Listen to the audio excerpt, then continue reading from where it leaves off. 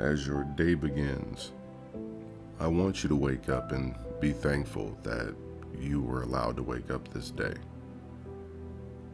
Every day is a blessing.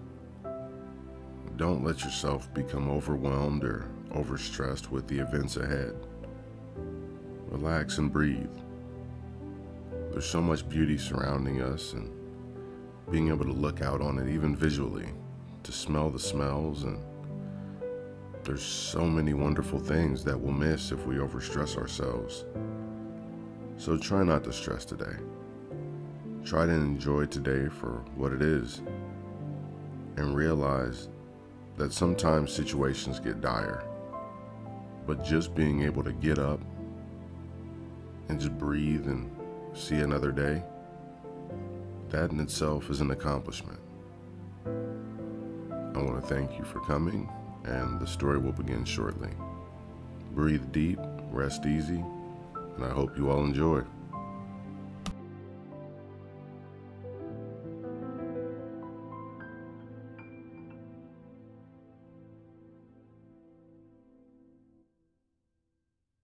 This is the story of the wisdom of the Willow Tree.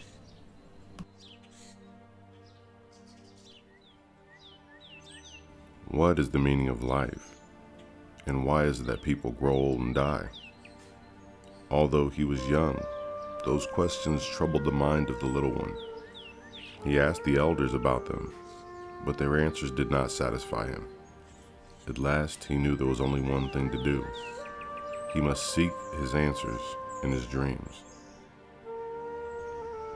The little one rose early in the morning and prayed to the Creator for help.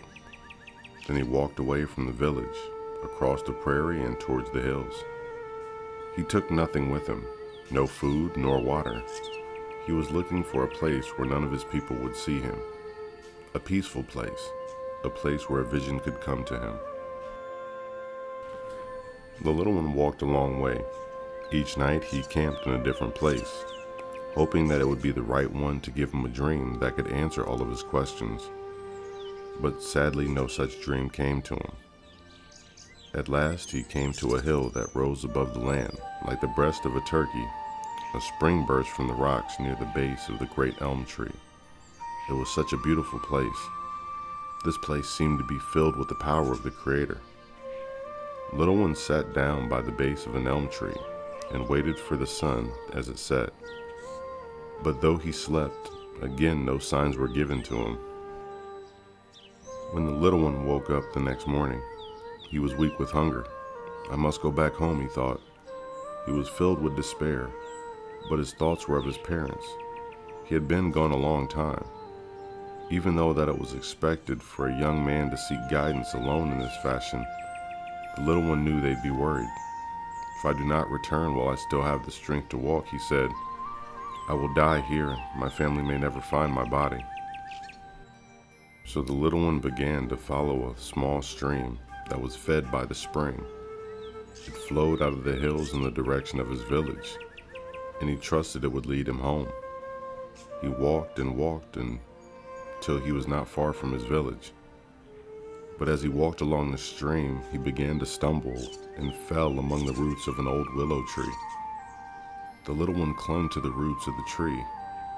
Although he tried to rise, his legs were too weak.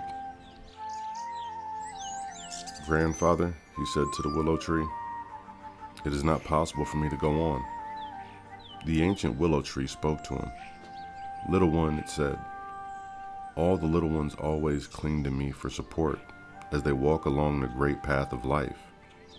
See the base of my trunk, which sends forth those roots that hold me firm into the earth. They are a sign of my old age. They are darkened and wrinkled with age, but they are still strong. Their strength comes from lying on the earth. When the little ones use me as a symbol, they will not fail to see old age as they travel along the path of life. Those words gave strength to the little one's spirit. He stood up and began to walk. Soon his own village was in sight. As he sat down to rest for a moment in the grass of the prairie, looking at his village, another vision came to him.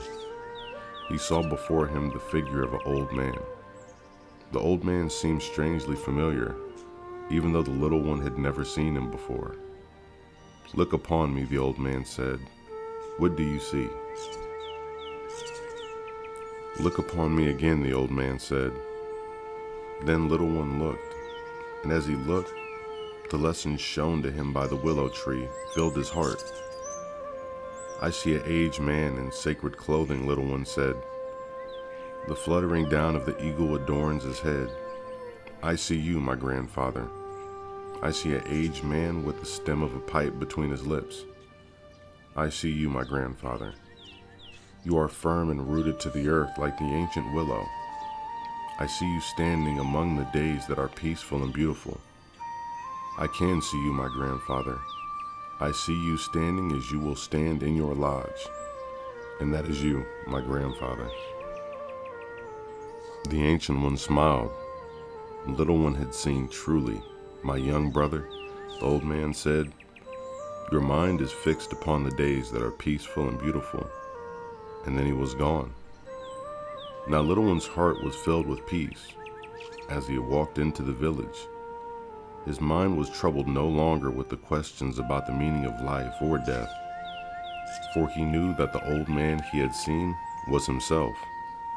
The ancient man was little one, as he would be when he became elder, filled with the great peace and wisdom which would give strength to all of his people. From that day on, the little one began to spend more time listening to the words of his elders, the way they would speak. And of all the young men in the village, he was the happiest and the most content.